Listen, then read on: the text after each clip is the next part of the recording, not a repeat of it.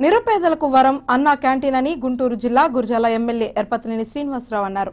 ఆయన ఈ రోజు పిడుగురాల పట్టణంలో అన్న క్యాంటీన్ ప్రారంభించారు. నిరుపేదలకు 5 రూపాయలకే కడుపు నిండా అన్నం పెట్టే అన్నా క్యాంటీన్ ని నేడు ఎమ్మెల్యే యరపతినేని శ్రీనివాసరావు ప్రారంభించారు. గురజాల నియోజకవర్గంలోని పిడుగురాల పట్టణంలో అత్యంత సుందరంగా నిర్మించిన అన్నా క్యాంటీన్ ని ప్రారంభించిన యరపతినేని శ్రీనివాసరావు అక్కడే అల్పాహారాన్ని సేవించారు.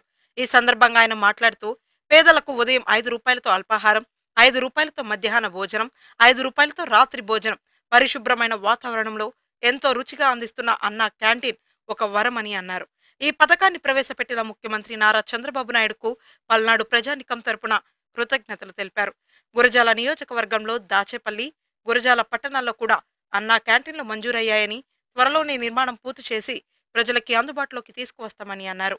కార్యక్రమంలో పలువురు టీడీపీ నాయకులు, కార్యకర్తలు పాల్గొన్నారు.